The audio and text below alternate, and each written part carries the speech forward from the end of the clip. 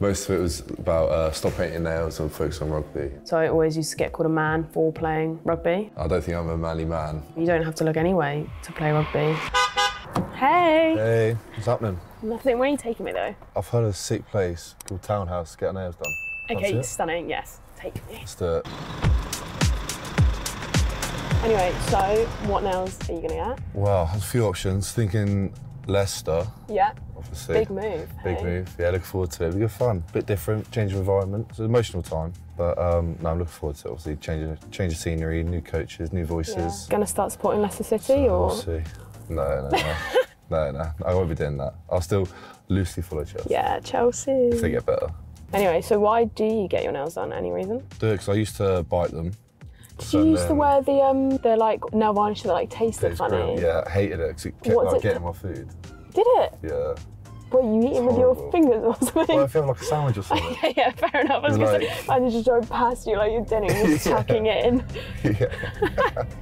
When they're painted, it stops you from biting them. Because they look nice. Because they look nice, exactly. Yeah, I don't want to chip them, you know. Yeah. I also like wearing jewellery and stuff, so I suppose it's almost that kind of thing. You can't wear, obviously, jewellery when you're playing, so... No, you can't. It's my way of kind of wearing jewellery without wearing jewellery. I do like the styles that you bring up. Also, I like the tattoos. Have you got any? Yeah, I've got one on my ankle. It's very hidden. What is it? I don't know. It's matching to one of the other girls that play, and she picked it, and everyone just says it looks like a washing machine symbol. There you go. You can see it. It's not a washing machine. No, but like apparently there's like a sign on the washing machine that looks like that. Oh, right. So that's where people get it from. And yours mean anything, or you just... Some do, some don't. Ghost? Who are you ghosting? The ghost, yeah. This is matching, my girlfriend. Nice. This is my dad, mum and sister's initials in like Latin. Yeah. Golden Snitch, Harry Potter. We won't talk about that. Yeah. Poseidon's Trident for when I went to Greece.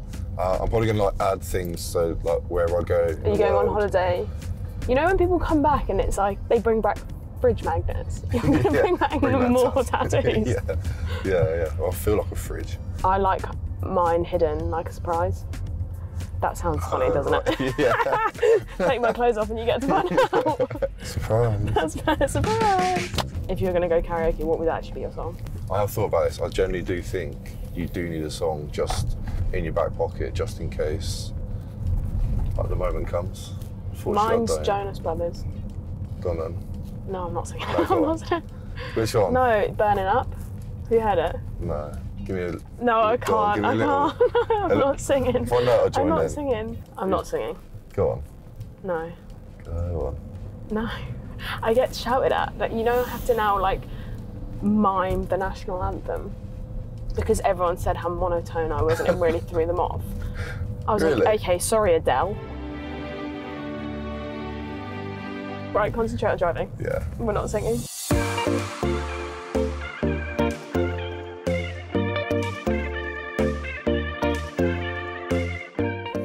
So like off the back of it, when it came out with the England documentary, when you got your nails done, did you get anything from it?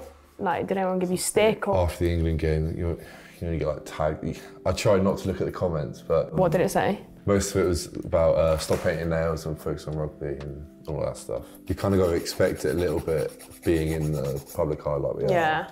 It's always, like I say, you're always going to get someone or something, and it's just like, yeah, you let just them be. ignore, yeah. The most important people are the people around you, not what some anonymous account is putting on your Instagram or something. Preach it, sister. Do you get a bit of it? When I was younger, I used to get stuff, but it was more like face-to-face at school. So I always used to get called a man for playing rugby. Oh, really? Yeah.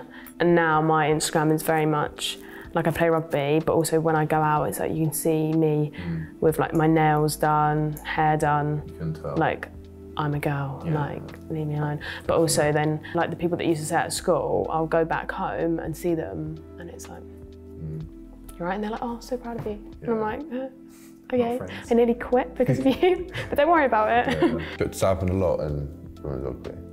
I think it happened to stuff did happen to a lot of us when we were younger, but I think because we all like we're quite a tight group in our like rugby club. Like I wouldn't have quit because of I enjoyed going there to see my friends. Yeah. Like you look back and how many girls drop out of sport anyway at the age of 16. What I don't like in women's rugby at the moment is like, oh, anyone can play rugby, but I feel like they're referring to like tomboy people playing, and it's like, yeah, anyone can, but like also it's more like girly girls are like staying in rugby as well. You don't have to look that way to play rugby. You don't have to look anyway to play rugby.